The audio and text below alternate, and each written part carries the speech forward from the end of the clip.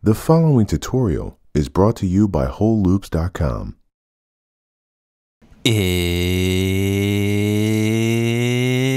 production time. I'm Reid Stefan, realest puppet in the game. Today, we're talking about my favorite free VST plugins.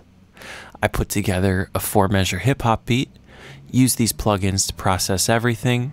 The drums I sequenced out of Whole Loops. There's an acoustic guitar strum sample, a sub bass, and a pluck that I made out of Omnisphere. And we're going to process this pluck together to make it go from sounding like something that wouldn't work as a lead guitar to something that now carries the song as the lead guitar. Let's check the example.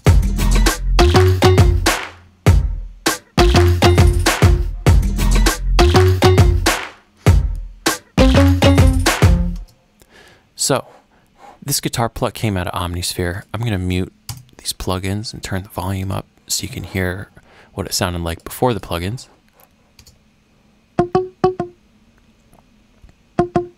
So as you can hear, we did a lot to it. So let's jump in to the plugins. Start by getting rid of this. The first plugin I used was OTT by XFER Records. If you've watched any of my videos, you remember me talking about this. This is a free VST plugin. I'll put a link to it in the description, and also at that link is an entire catalog of also very excellent free VST plugins. What I did on this guitar with this is really just turn the highs all the way up by grabbing it and pushing it to the right, same with the mids, and then did the opposite with the lows. And then I took my depth knob from 100%, which I felt like was too much because I'm going to put more compression after this, and just put it at 50%. This is essentially your wet dry knob, and plugins with the wet dry knob always are the most useful plugins to me. Do you produce music and love making fat Moombahton beats? Are you addicted to the dancehall rhythm? Do you find yourself using that same old reggaeton loop again and again? Then we've got the product for you. Get your coconuts ready for Hot Tropics, our brand new sample pack of Moombahton, Afrobeat, and dancehall hits. Here at Whole Loops, we've handcrafted over 200 organic loops and recipe kits for your tropical bangers. Hot Tropics is available now at WholeLoops.com.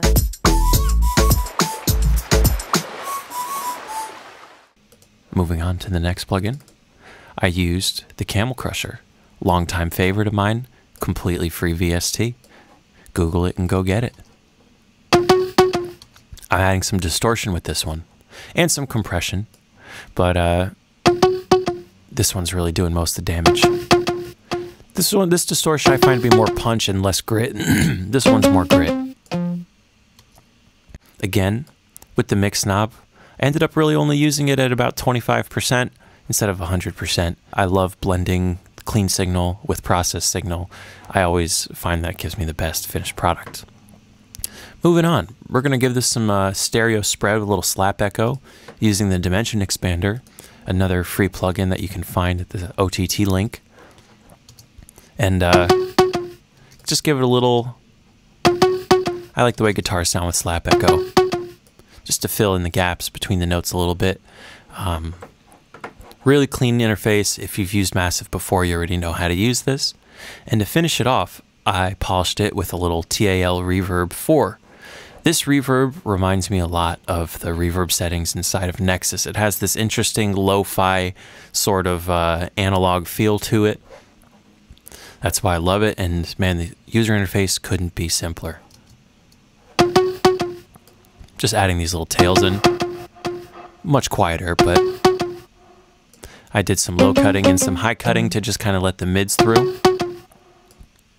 It gives the sidechain compressors that are on this group a little bit of sound to pump up and down in between the notes.